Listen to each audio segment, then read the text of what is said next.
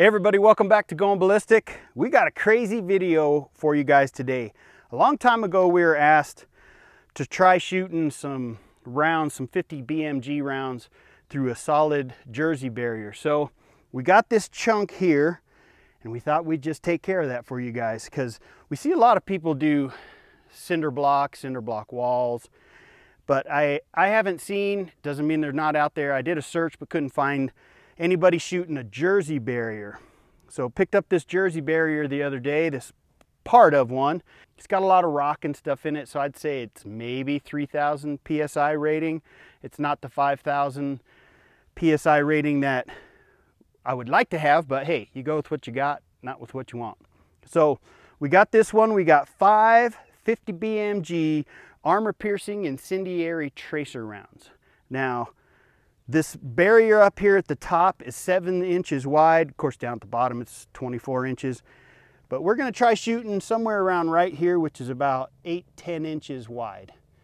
And see if 5 of them can make it through, because that's all I had, was 5 more APIT rounds. So what I want you guys to do, pause the video right now, comment below how many rounds do you think it'll take to get through this jersey barrier, and either 2 or I'm thinking 3, but do you think even these 5 will make it through? So put a comment down in there below and we'll see who's right. So this is all we got. We're all set up. Let's get this going. All right, so we got a mag full of APITs. We just zeroed with some ball rounds. These should be close. Should be. We're about 45 yards back. I'll move back a little bit further than normal because I don't want to catch any debris, you know, landing on my head, whatnot. I just gotta line up the glory hole. Ow, flies. We're good to go. All right, let's cause some destruction.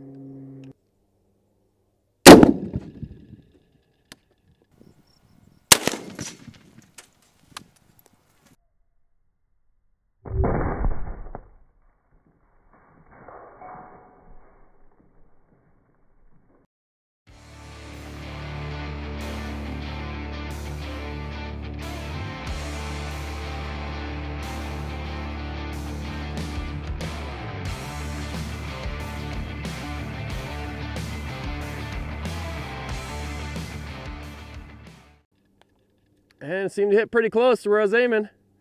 Left a good hole. Clear. Well, as you guys could see, that went through on 1 round. So I'll have to check the comments, see who was right about that one. That's really impressive. I did not expect that. I thought he hit this chunk off here, but I did not expect him to shoot all the way through it. Okay, so we measured this right here, and where he shot was just at about 10 inches thick, which is super impressive. This is probably maybe less than 3,000 PSI cement, but still, it's solid cement, and it blew right through it. Not only that, we actually found the projectile. We thought it was here, but that was just a piece of concrete because that's where some of the dirt was disturbed. And then we saw one other part here. So we cleared out the dirt here where we saw another disturbance, and we actually found the projectile right there. So there's the back of it. It should be cooled enough where I won't do a burning myself, but you guys can tell, I mean, that core is like nothing happened to it. That's incredible. I thought it would at least be deformed. But man, it punched right through that solid cement, 10 inches like nothing. So we got another target, a little lower over here on the side. It's about 13 inches thick. And we're just gonna see if we can punch through it on a single shot. I doubt it, but you never know, so let's do it. So the first round I tried loading, I don't know if you noticed, but I had a misfeed and I looked and it actually split the whole neck of the case because they're so old. These are 1952, so apparently they start breaking down, and then the one that actually did fire, it is splitting, on both sides. So this next round we're going to shoot a newer one, which shouldn't crack. I hope not. This one's made in 2004, not 1952 like these two were. But should be safe enough, I assume. All right, so now we're going to shoot the thicker portion of the Jersey barrier. I was really surprised to see it go through where it did the first round. I thought it'd take a couple at least. But let's give this one a try. Here we go. Ow. Ow. Is the concrete burning?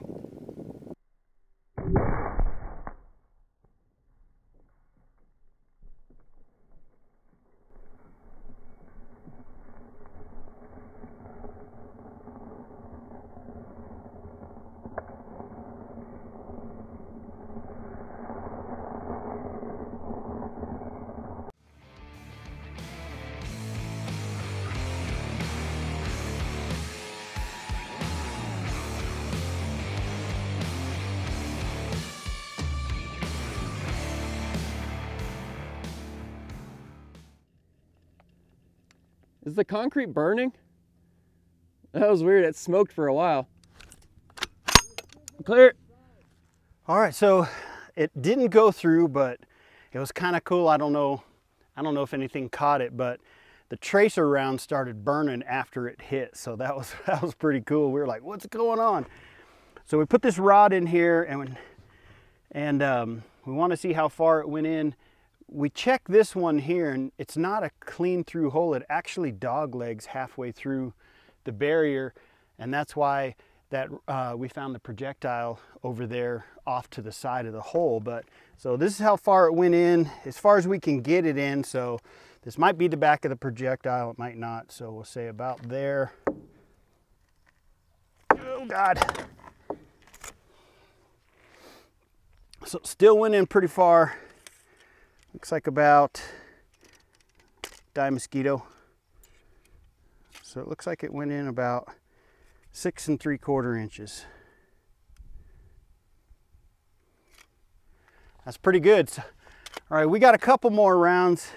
Justin's gonna try this same area and see if we can get at least through this 13-inch thick concrete with 2 more of those APIT rounds. Here we go. So now it's time to do another round. I'm gonna try to get it inside the same hole. You know, who knows? I'll probably get pretty close to it. But this one's another 1952 round, so it may just fly in a completely different spot. We'll find out though. Good to go.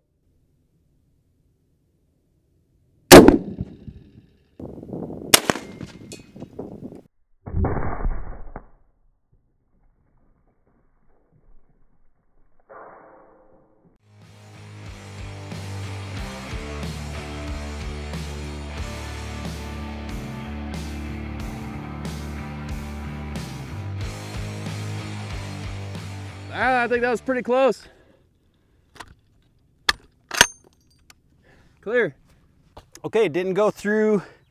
You look at the high-speed camera, it hit just left of the first hole, but still on target to the same general area. And that thing hit with some force because it cracked this block from here all the way into the other hole, the first round. And then, oh, we're looking, let's see.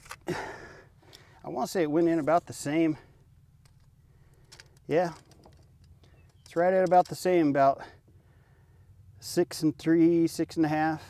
That one's about 6.5 inches. It feels to the back of the round, as long as that's not, you know, a piece of obstruction of concrete or something we're hitting, but it's basically the same. Okay, we got one more round left since the first round we tried split the casing. Again, like Justin said, you gotta be careful with those World War II rounds. We've fired a whole bunch of them and they'll all fire, but most of them split the case at the top and are unusable brass after that. But we got one more round. He's gonna hit it at the same spot and see if we can bust this thing out the backside. Here we go. All right, so our last round is actually a modern one, 03. So not a 1952. I'm hoping it punches all the way through, but I guess we're gonna find out. And if it doesn't punch all the way through, I hope it cracks the whole thing in half. Oh, man. Oh, man. It's smoking again.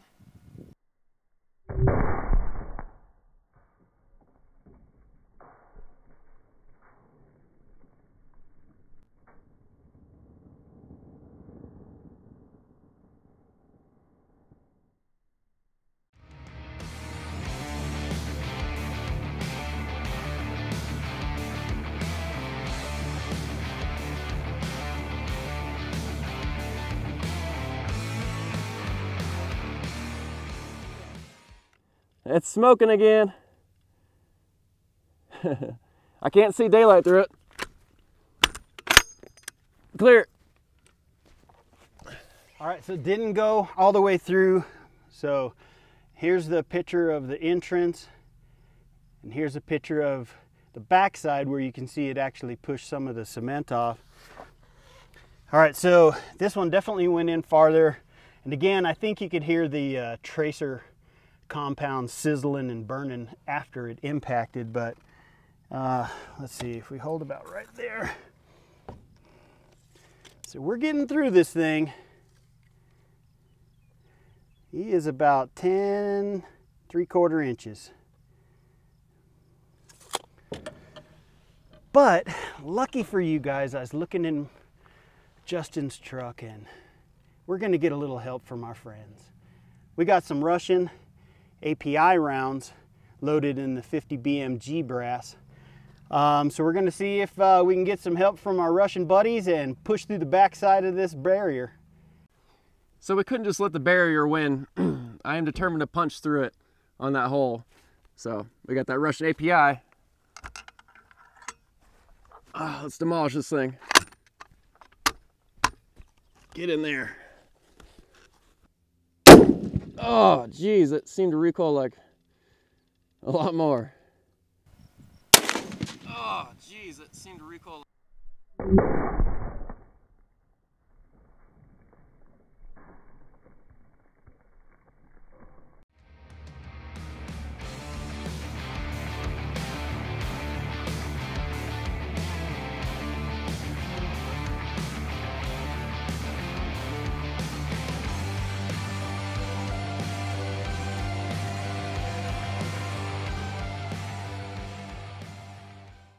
Yeah, I think I got it in there.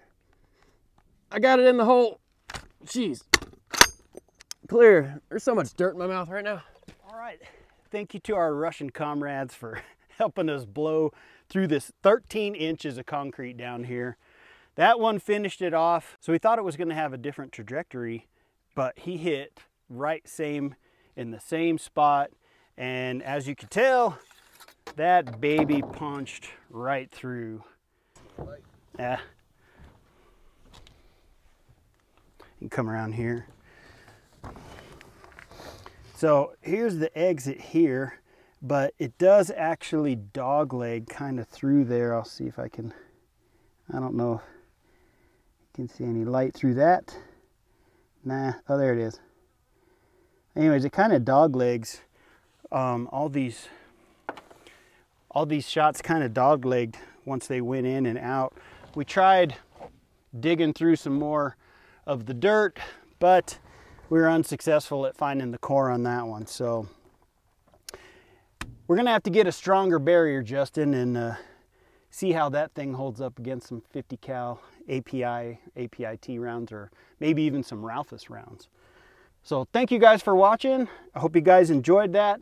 Don't forget to pick up your Going Ballistic t-shirts. All t-shirts are just 10 bucks now, and that's until they're gone, they're just gonna be 10 bucks. So if you missed out on the $7 t-shirt, well, it was for sale for quite some time. So all t-shirts, 10 bucks.